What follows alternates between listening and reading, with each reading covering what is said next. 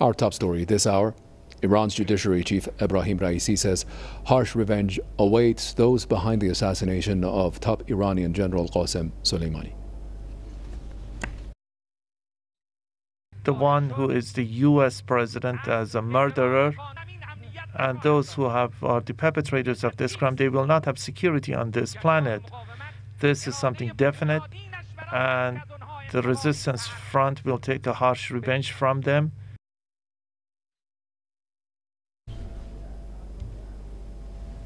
Raisi was speaking at a ceremony marking the first anniversary of the U.S. assassination of General Soleimani. He said the U.S. president, or anyone else as a murderer, will not be immune from Iran's revenge.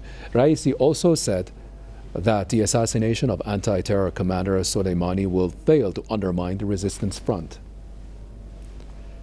The head of the Quds Force of Iran's Islamic Revolution Guards Corps also addressed the gathering. Brigadier General Ismail Ghanani also said that Soleimani was the hero of defeating arrogance. General Soleimani was killed in a U.S. drone attack in Iraq on January the 3rd, 2020.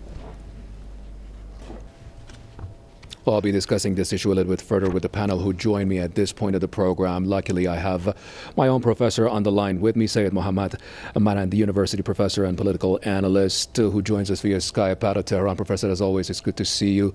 And Mr. Tim Anderson, he is the director with Center for Counter-Hegemonic Studies. He joins us via Skype out of Sydney. Gentlemen, it's good to have you with us. Let me begin with Professor Marandi in Tehran about how he feels things have turned a year on since the assassination of these two great gentlemen. Professor, please.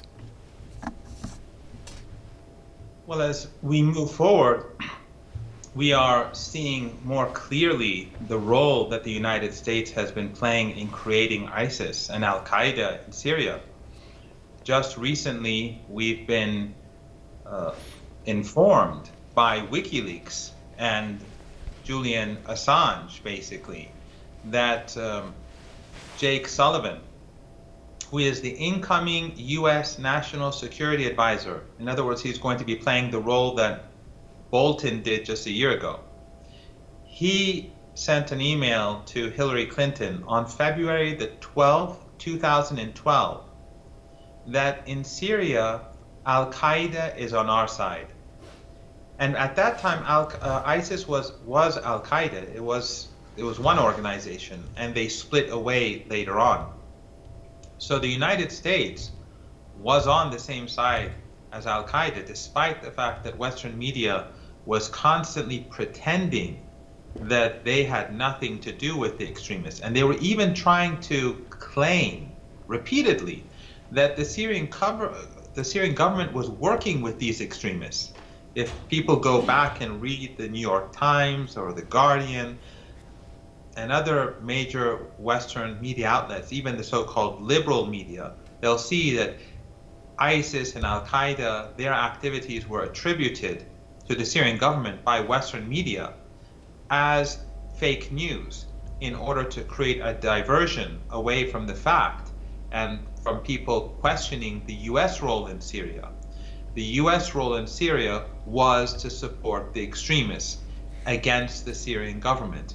So General Soleimani is really the hero of West Asia in that he helped the Syrian people, the Syrian army, the Iraqi people, and the Iraqi army, and the Popular Mobilization Forces and Hezbollah to coordinate to defeat this menace. And if he had not helped to defeat this menace in Syria and Iraq, even Erdogan, who had been supporting these extremists, would be under threat today. Even the Saudi regime today would no longer exist. The same regimes that worked alongside the United States to create this menace, today they would either be non-existent or destabilized. So I think that even those who oppose him should be thankful to him. Tim Anderson in Sydney, to what do you get along with that? What do you have to add to this?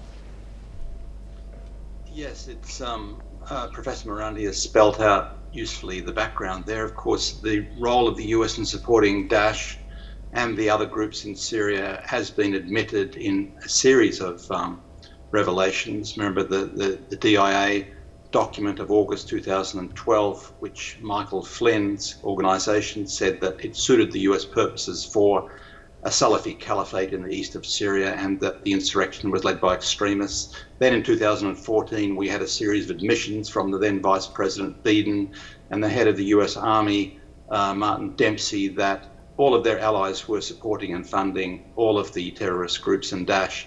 I think what the General Soleimani embodies for us is not just a symbol now of resistance, but, as has been said by others, a school of thought in the resistance. And we are able to move on, I think, from the characterization of how the dirty war, the hybrid wars of the 21st century in West Asia were carried out, and to study the life of Soleimani, who's been called rightly a living school of thought, and I would say a leading school of thought, not the only school of thought, but a living and leading school of thought in a university of the resistance. And I think that we should turn our attention now to some of the lessons from that broad university of the resistance.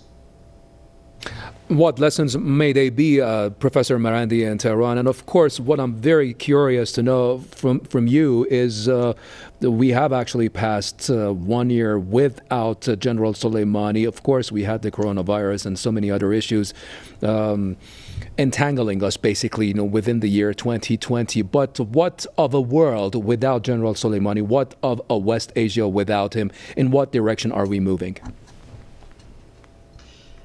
Well, I would also like to add that the U.S. Secretary of State at the time, Kerry, said in a private conversation to the so-called Syrian activists who were working for the Americans that the United States allowed ISIS to advance on Damascus in order to put pressure on the government. And Obama also, I think in an interview with The Atlantic, said that the United States allowed ISIS to advance on Baghdad to put pressure on the then Prime Minister Nouri al-Maliki. So this is the degree to which the regime in Washington will play with fire and to behave in the most despicable manner in order to achieve its goals. And I think that part of this broader, let's say, education that we've received during this period is that you cannot appease the United States and survive. You cannot give the United States or its allies concessions and expect them to change their behavior. This is a regime that 10 years after 9/11, and 9/11 was a result of their own policies in Afghanistan. It was blowback from then. But 10 years after 9/11, the war, the start of the war on terror, which was because of 9/11, the excuse was 9/11. They had aligned themselves, according to Jake Sullivan, with the same forces that carried out 9/11. This is how utterly immoral the regime in Washington is. And this is not something that any major media outlet in the West will discuss or talk about. So I think the thing that we have to learn from this is that you cannot appease Washington. You must be strong in the face of imperialism. You must be strong in the face of neocolonialism. And that is the only way that independent countries can survive. A year after the murder and assassination of General Soleimani and Abu Mahdi al-Muhandis, what the West needs to learn is that nothing will change in Iran. It is only going to become worse for them, because in their Orientalist mindset, they think that countries like Iran are dependent on people. Iran is a sophisticated country with a sophisticated people and a sophisticated political establishment and constitution. These are sophisticated structures that exist, and they will not be dented because of the murder of one person or another. We have to remember that after Ayatollah Khomeini, Imam Khomeini, passed away, within hours, the constitutional body that was designed to choose the leader chose Ayatollah Khamenei, and the country continued to move forward and advance. General Soleimani was a great figure, and he will be missed, but the structures of the Islamic Republic of Iran will continue to function, and competent people will continue to push the United States back, and they will do it with greater vigor because the United States has to be punished for its impudence. And perhaps with a taste of vengeance.